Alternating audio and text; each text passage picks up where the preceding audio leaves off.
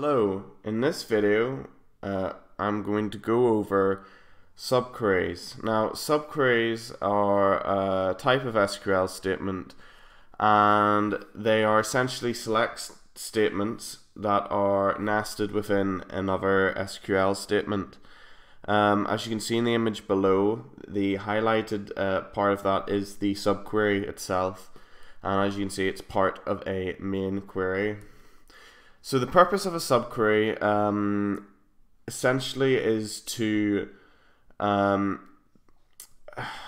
term is further restrict the data. Essentially what you're trying to do is you're being more specific, then you're requiring a higher level of specificity as compared to if you were just using a simple where statement. So as you can see in the second point, it's more flexible than a where statement, yet it's more complex to implement. And a big thing over the where statement is that it can reference another table in the database, which is a different one to the one in the main query. And subqueries are very flexible, so they can be used with select, insert, update, and delete statements, as long as all the other logical operators and such. So if we go back, that select statement there, that first select, could be an update, could be a delete. So the structure of a subquery. So the green there shows the main query, and if you were using a where statement, you would do select first name, comma, second name from parent info, where, and then parent ID equals, and then an actual value, so 4, for example.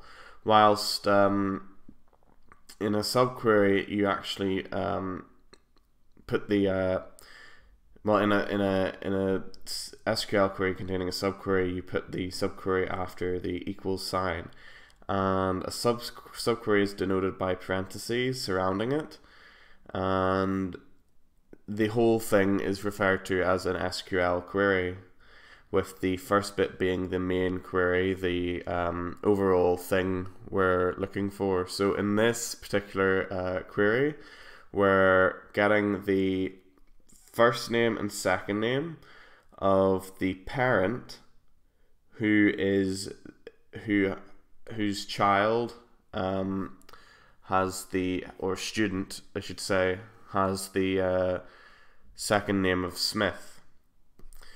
So how a subquery actually works, now this is a bit technical here, so you may want to skip past this, but subqueries are executed prior to execution of their main queries. So that select parent ID from student info where student name equals Smith will be executed first, and then that resulting data set, result set generated, is then used by the main query, and that will then select the return parent ID in this case into the main query. So then it can carry out select first name, comma, second name from parent info where parent ID equals, and then the result from that subquery. So the result set generated by a subquery is discarded after its containing main query has finished execution. Thus, a subquery can be thought of as a temporary table with statement scope. So, in this example here, the select parent ID from student info where student name equals Smith, the subquery, will only return, well, in my will return all of the parent IDs,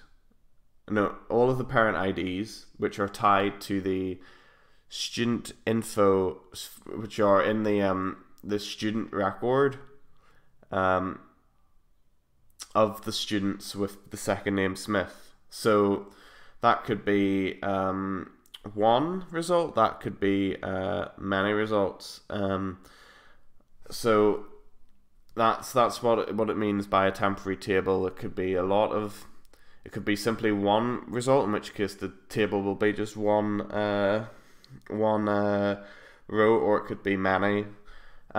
With a statement scope, just refers to the fact that that table that I just talked about, the result set, is discarded at the end, so no other query can use it. So you'd have to then re-execute you'd have to make another subquery with the same another SQL query with the same subquery, because the result set only has statement scope, so it can't be used by other things essentially. Yeah. So, and just one last point regarding subqueries. It may not be necessary for you to use a subquery in some situations. In situations where you don't need that high level of specificity, simply use a where statement where simply do where second name where parent ID equals, and then if you know the parent ID already, then that's fine. But you don't need to. The point is, you don't need to feel like you need to use a subquery every single time you want to make an SQL query. You should only use it whenever the need arises. So now that I've shown you the theory behind a subquery, we'll go on to now implement it. Okay, so I'll now show you some implementations and examples of subqueries. So I've made a database here called school database, and it contains 3 tables. So I'll show you quickly what each table contains. So this student info table contains student ID, the first name, the second name, teacher ID, and parent ID of the students. The teacher info contains the teacher ID, first name, second name, department, and salary of the teachers. And the parent info table simply contains the parent ID, first name, and second name of the parents. So, as you can see, one teacher teaches many students, and one parent can have many students. So, that's the database scenario. So, the first example I want to do is a example in which the subquery is only looking at one table. So the question is, write a query to display the name first and last for teachers who get more salary than teacher whose ID is 4. So that question refers to this table. So looking at the table, teacher ID 4 is Winston Brooke, and he earns 250. So we want to output the names of the teachers who get more, who are paid more than 250. So that will be Roberta Phillips and Aston Keys, because they earn 500 and 300 salary, and so that's higher than 250. So to do this, to do a subquery, I like to start at start at the beginning, write the main query first. So we're looking for the first and last name of the teachers who get more salary than a teacher. So we need the first and last names of the teachers. So we do select first name, comma, second name from teacher info where. So we've got our basic main query here. So this question is referring to salary. So we want to compare the salary to that of teacher ID 4. Now, of course, you could try and do like a comparison, like salary greater than 250, but that would work. However, with regards to this tutorial, this is a basic basic example. So and in some situations you can't feasibly do a hard-coded query like that. Yes, you know that teacher ID Winston Brooke is earning 250 currently, but maybe he gets a pay rise and it increases to 350. So you can't have hard-coded queries like that for fields which could potentially change. That's why that's an aspect of subqueries to bear in mind, is that it allows for that extra flexibility. So anyway, so we were going to do salary. So we still need salary here. And the question again is, write a query to display the name first and last for teachers who get more salary than the teacher whose ID is 4. So where salary, and since we're looking for who get more, so it's going to be a greater than sign there. Then we're going to do open bracket, because the subquery starts with a open bracket or parenthesis. We do select salary. So right now this subquery is going to be getting us the salary of teacher ID 4, so we can then compare it to the rest of the teachers in the table. So select salary from teacher info where teacher ID equals 4. Okay, so, and ensure you've got your closing bracket there. So we know that the correct result is Roberta Phillips and Aston Keyes as our two teachers who earn more than teacher ID 4. So we'll run that now, and as you can see, Roberta Phillips and Aston Keyes has been outputted. So that was a subquery just referring to one table. We're now going to move on and do a query where we're looking at 2 different tables. So the second question is, write a query to display the name first and last of all students who have a parent named Susan Smith.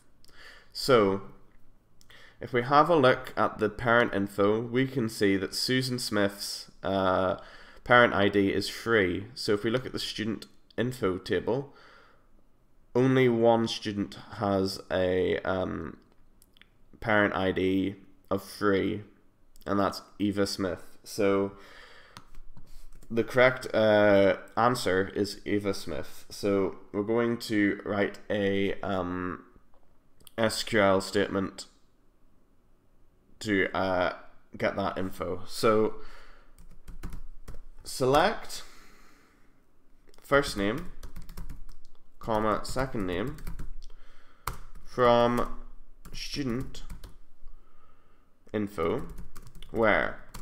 So since the question said write a query to display the name first and last of all students, that's going to be our main query here. Okay, so once we've got our main query done, we can now move on to the actual subquery. So we need the parent ID of Susan Smith. So because this table is a one-to-many, the relation is one-to-many, so we need parent ID. So where parent ID equals, and then we can simply do select from parent ID from parent info where first name equals Susan, and second name equals Smith. Oh, didn't close the speech marks there. Okay, so I'll just bring that subquery down there so it's all on one line.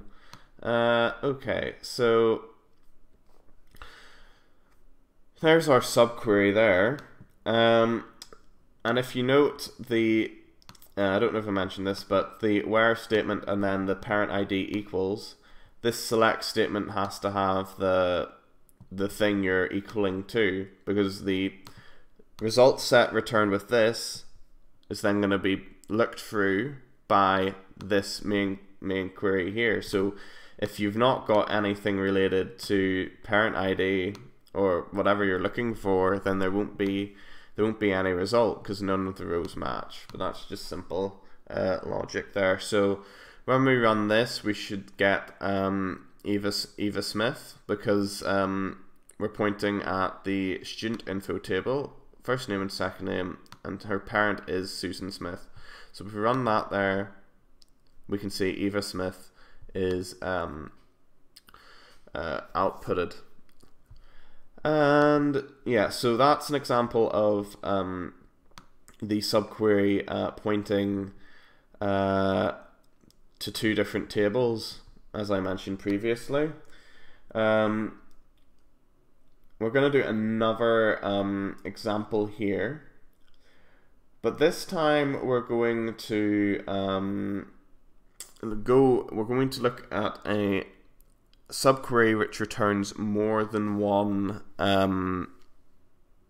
result in its result set.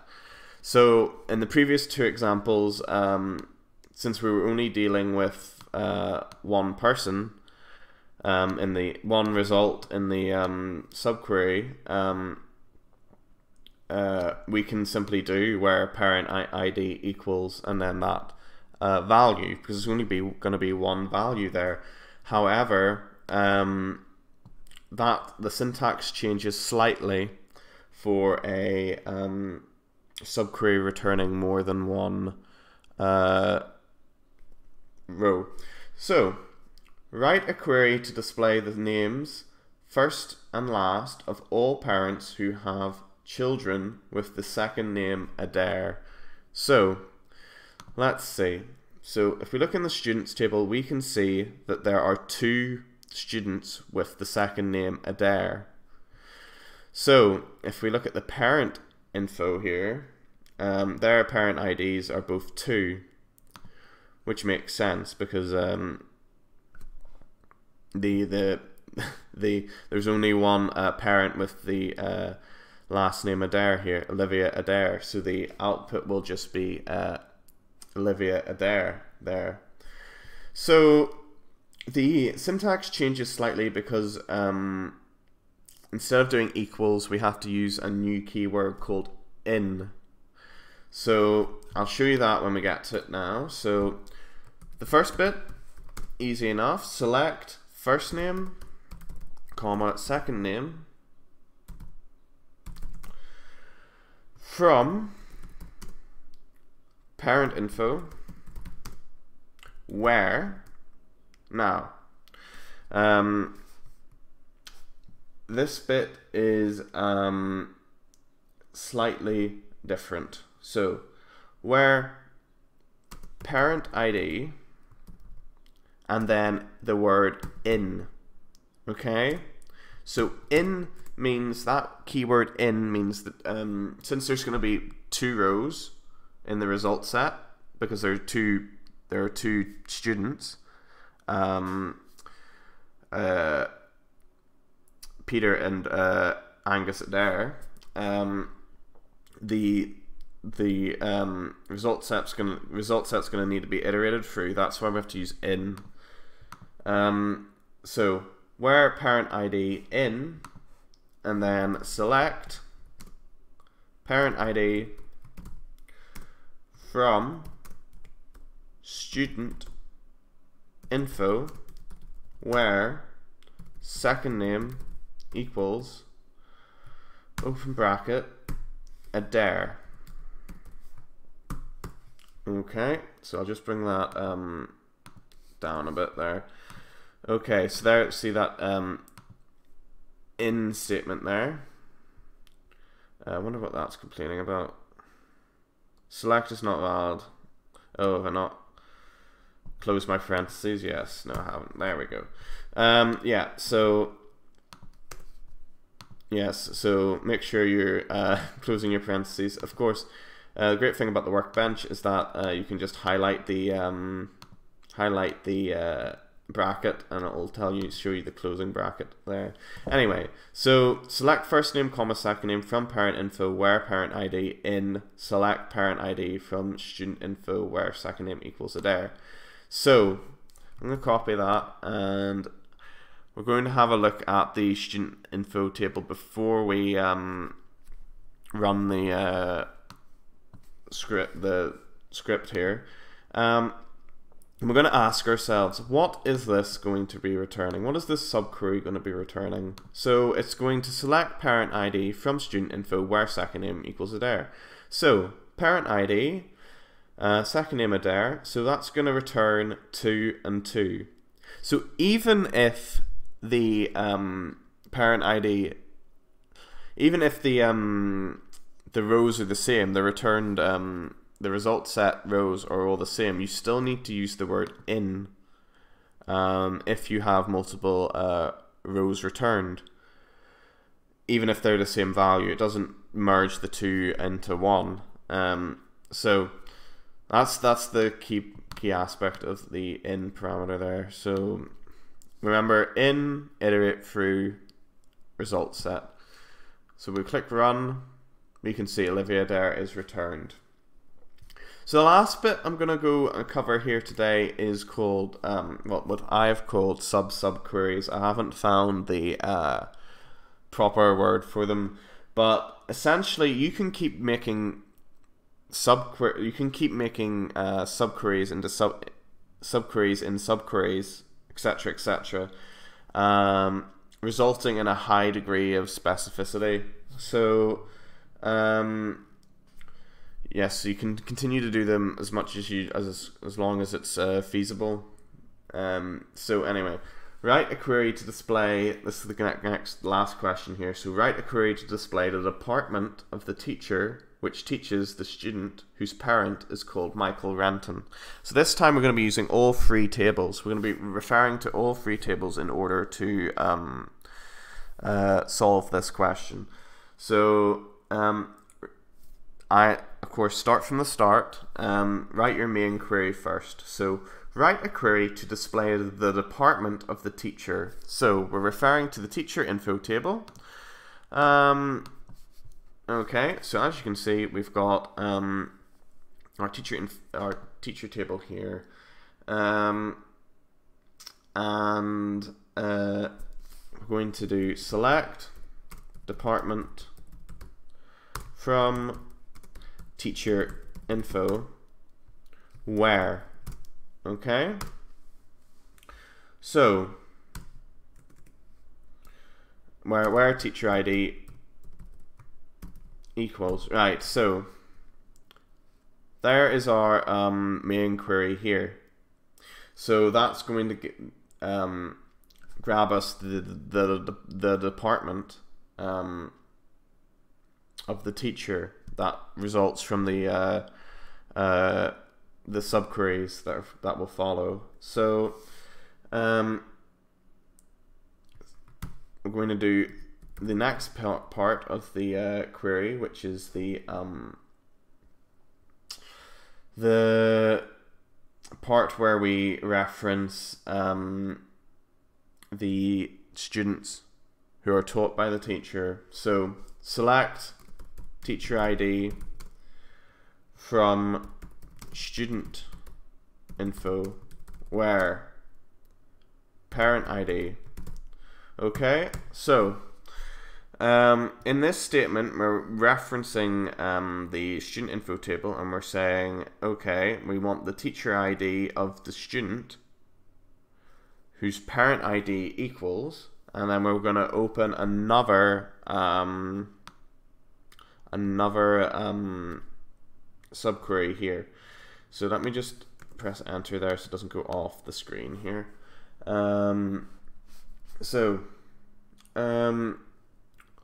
Where select,